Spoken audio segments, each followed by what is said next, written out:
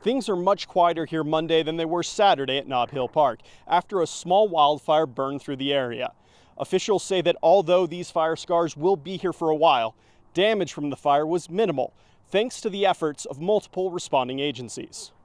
Fire crews from 9 agencies hit the fire quickly after it was reported Saturday afternoon, including a helicopter from the DNRC and a strike team from New Jersey that are in Montana helping with the fire season.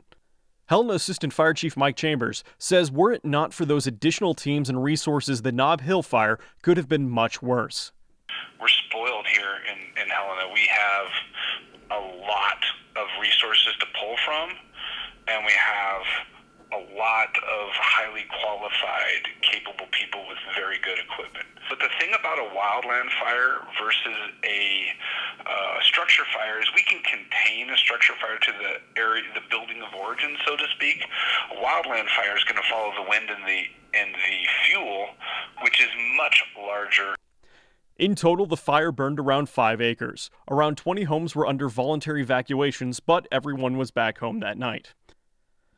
The fire is believed to have been started on the northwest side of the park by individuals with fireworks, which are illegal in city limits. Police are in contact with suspects and the investigation is ongoing.